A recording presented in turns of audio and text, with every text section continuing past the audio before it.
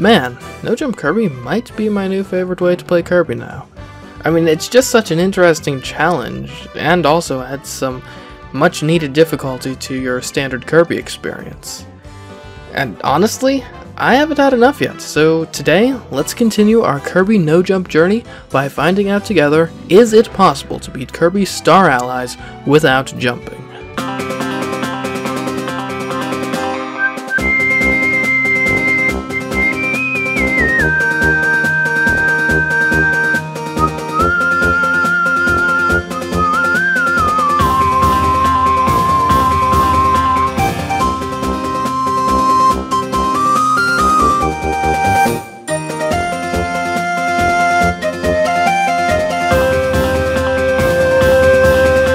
Now, if you haven't already seen it, I already attempted this challenge on Kirby's Return to Dreamland, and the rules here are basically the same. No using the move jump/hover. Anything else in the game is acceptable. The main difference in the rules this time around stems from the fact that since Star Allies is all about the power of friendship, and thus features AI companions following us around for most of the game, we need to decide if them jumping is against the rules. And I say no. Our friends can jump to their heart's content, so long as no human-controlled characters jump, we're good. So yeah, just like last time, our first priority is getting a copy ability that yields us a jump replacement.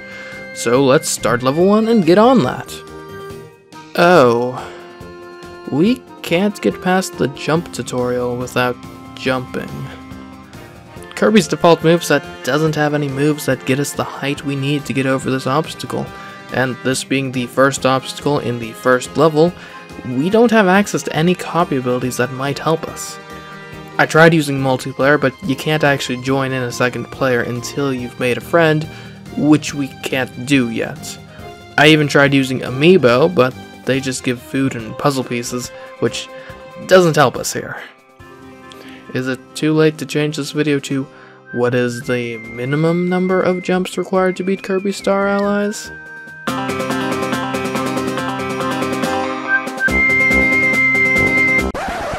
Okay, we don't need to go through that again. Unfortunately, it would seem that this first jump is unavoidable. And the second one. What about the third one? Here we can finally start pulling out some tricks. Allow me to present to you the art of pushing and being pushed. You see, in Kirby Star Allies, when a Kirby collides with an enemy, they both get knocked away from each other. This knockback is useful on 2 counts. Firstly, it allows us to affect the position of an enemy and put them in the most advantageous position for our purposes. In this case, an otherwise stationary Waddle Dee. Secondly, when Kirby is pushed by an enemy, he experiences a small amount of upwards movement, which is enough to clear obstacles approximately 1 Kirby tall. I'm sure you can see where this is going. If we run into this Waddle Dee, we can push it right next to this block. With the Waddle Dee in that position, we can utilize the dodge ability to get on the right side of the Waddle Dee and get pushed onto the block. From here, if we stand on the very edge of the block, we can once again dodge, this time to clear the gap. There's now only one more jump left between us and our first copy ability, and compared to the previous one, this one's easy to skip. All we have to do is get on the right side of this patrolling mushroom, then wait for it to push us up onto the ledge. Now we can consume the Blade Knight, and finally we have our first copy ability, Sword.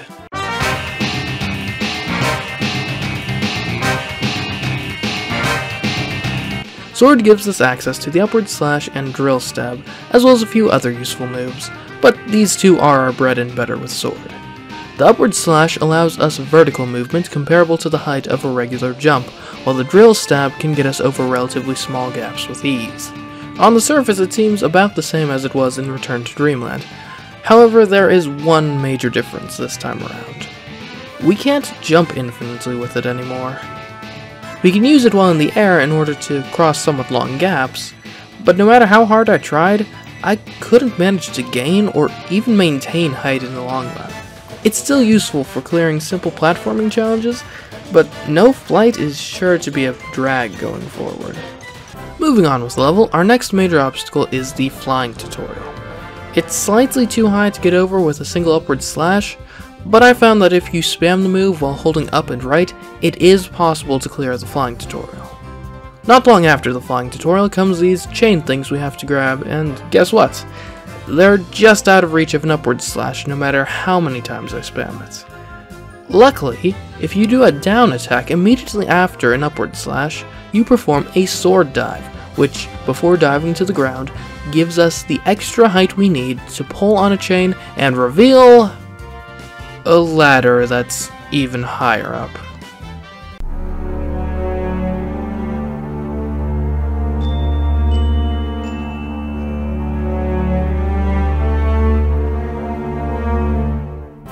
Look guys, I tried a lot to make this work.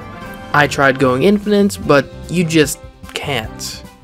I thought that maybe I could try riding an ally, but as it turns out, you can only ride an ally if you jump onto them. You can't get on by falling from an upward slash or a higher platform. I tried blindly upward slashing while the barrier fell, but could never manage to grab the ladder. So then, is this jump number 3? It seems like it, and it really is unfortunate because with some better copy abilities, this obstacle would be no problem. But alas, this is still level 1, so we are very limited in what abilities we have access to. If we could use a Dream Palace, this would be easy, but right now we don't have one of those unlocked. As it stands, we only have access to Bomb, Sword, and Cutter. There is simply no way to clear this obstacle without jumping by using these abilities. But are those really the only copy abilities we have access to? Have you ever heard of a copy ability mix? As you probably already know, Kirby games allow you to gain copy abilities by eating enemies which possess said abilities. But what happens when you consume 2 enemies with different abilities at the same time? In most Kirby games, Star Allies included, a copy ability mix occurs, during which Kirby is granted a random copy ability from a pool of every copy ability in the game. If one were able to reliably set up a scenario where this happened, then you could just repeat the process until you get the desired copy ability. So the question then becomes, can we engineer such a scenario in this level? Now, it's tough, because up to this point all enemies we've encountered that can grant us copy abilities have been stationary, and a bit of a distance away from each other. But it can be done. On the second screen of the level, right where the hill that the Sir Kibble stands on flattens out, use a drill stab. If you do it right, you should hit the Sir Kibble with the final strike of the attack, which won't kill the Sir Kibble, but will launch it a significant distance to the right. Next, dodge through the Sir Kibble and the Blade Knight. Once on the right side of the Blade Knight, run into it twice, making sure that you let the invincibility frames wear off before running into it the second time. If you've done it right, you should be left with a Sir Kibble and a Blade Knight standing right next to each other, ready to be inhaled.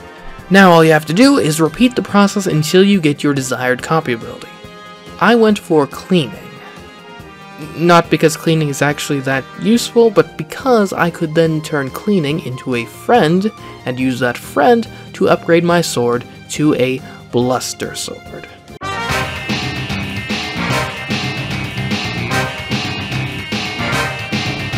Bluster Sword is amazing. It's basically the Luigi backflip of this game. With Bluster Sword, we get the entire moveset of Sword, except all the moves give us greater mobility. Example 1, the upward slash, which now shoots Kirby way higher than before. Also, this upward slash actually does allow us to fly infinitely. The drill stab now goes much further than before as well. We even have some other jump replacement options in the form of the spin strike and upward spin strike, and all that isn't even the best part. We can now fly infinitely with just regular attacks in the air, which, if we do need some extra height, can be easily comboed into an upward slash. So, in short, Bluster Sword gets us past this ladder, and the rest of level 1, and most of the rest of the game.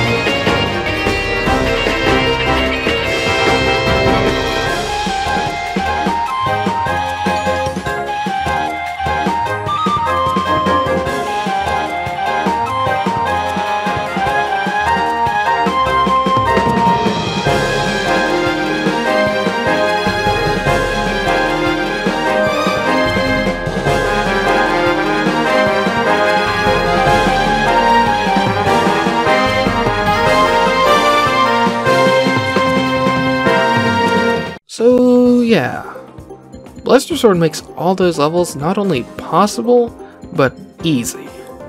We're now left with only 5 mandatory levels that can be considered challenging. Friendly Field, Heavenly Hall, Planet Earthfall, Jambadra Base, and Kirby Star Allies. These 5 levels can't be solved with Blaster Sword alone, so we'll need to take a closer look at each of them. Let's start with Planet Earthfall. Planet Earthfall is a mostly peaceful, fall-themed level featuring leaves, chests, cleaning dudes, and an old enemy of ours. Something with evil fused into its very being and components. That's right, I'm talking about keys. If you're unacquainted, the reason these keys are such a pain is because when you're holding one, your attack button, you know, the button we use to activate our jump replacements, instead throws the key, meaning we can't achieve upwards mobility while holding a key. To make matters worse, it seems that Kirby has been skipping Arm Day since Return to Dreamland. I mean, just look at this pitiful throw. And if that wasn't bad enough, our old enemy Keys have teamed up with a new foe in this level. Slopes.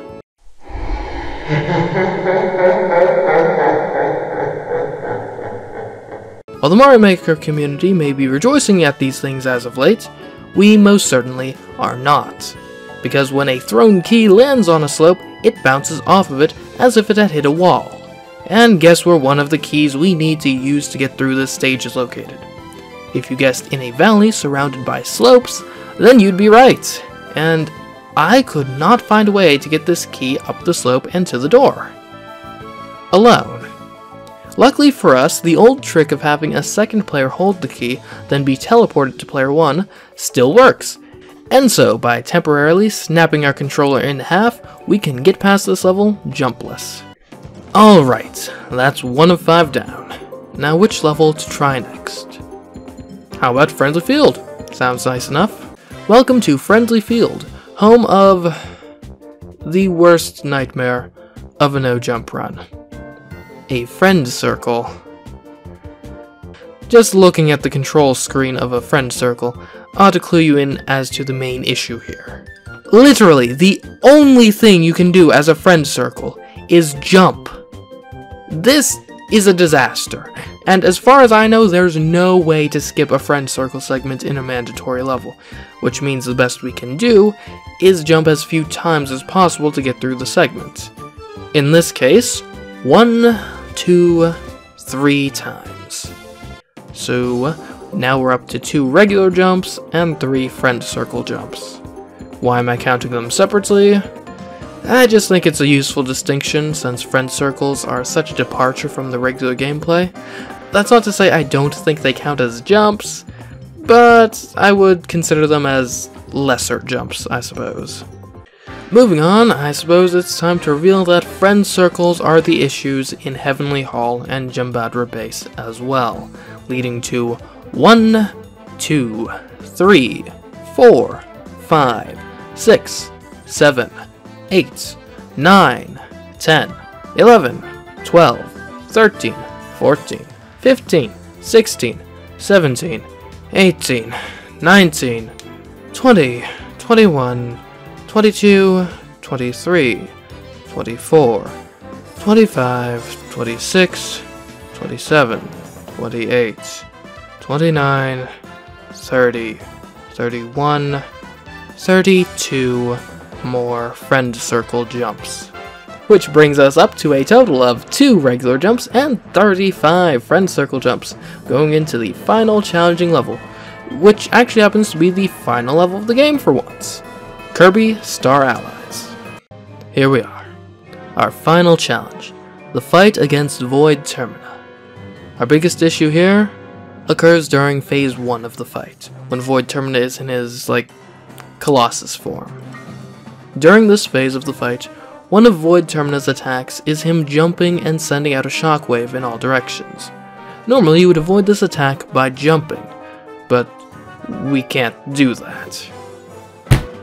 Instead, we just take the hit and hope we can deal enough damage quick enough to end this phase before we die. And we can. This doesn't leave us with much health going into the next phase of the fight, but that phase has a bunch of food in it, so we can heal to just about full before continuing the fight.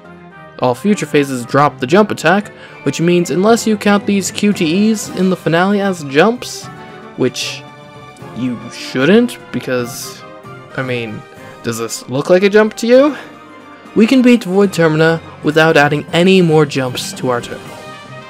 But let's not let the joy of overcoming the final boss without jumping overshadow the fact that, as unfortunate as it may be, it is not possible to beat Kirby Star Allies without jumping. As far as I can tell, the minimum number of jumps required to beat Kirby Star Allies is 2 regular jumps and 35 friend circle jumps. Which isn't terrible, especially when you consider that no regular jumps are required to beat the game after the first screen. But hey, we put in our best effort, pulled out some neat tricks, and achieved a respectable result. And I am looking forward to the next challenge for us to test our mettle against, and I hope you are too. In the meantime, you can try out this challenge for yourself and see if maybe you can shave off a couple more jumps. And of course, if you haven't already, be sure to check out some of the other challenges I've already done, like Kirby's Return to Dreamland without jumping. Or if you've got ideas for future challenges for me to attempt, leave a comment. This challenge was actually suggested by quite a few people, so I might actually do it. And while you're at it, be sure to subscribe so if your suggestion becomes a video, you can be notified that it exists. But anyways guys, until next time, I've been CMeeCraft, and I'll catch you in the next challenge video I craft up. Goodbye.